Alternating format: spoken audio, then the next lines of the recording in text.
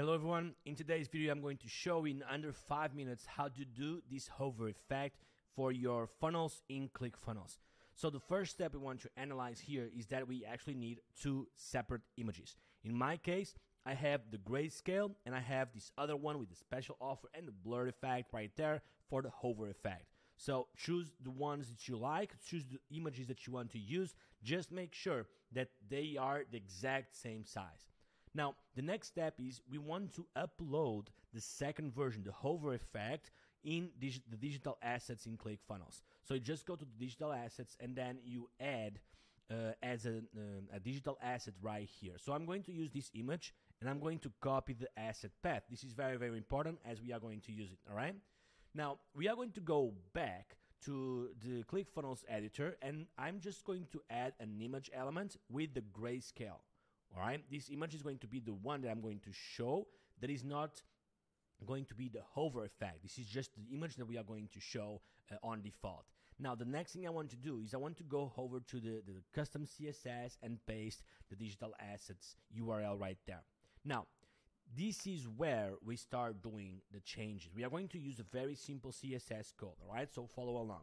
The first step is we need to go to the image element, settings, get CSS info, and copy the CSS ID selector. Okay, this is to target this element. Now we paste it there, we open and close brackets, and now we are going to mention that we are going to do a hover effect. This is very, very important. Now, what you're going to do is copy this URL right now, or Command X or Control X to cut. And we are going to say that the content is going to have a different URL.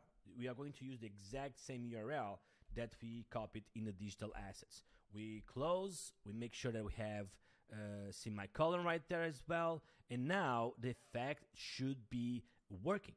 And it is. The only problem is that the image is it's leaving the row, right? So how do we fix that? We basically add another paragraph here and we mention that the width needs to be 100% and we add an important there to override.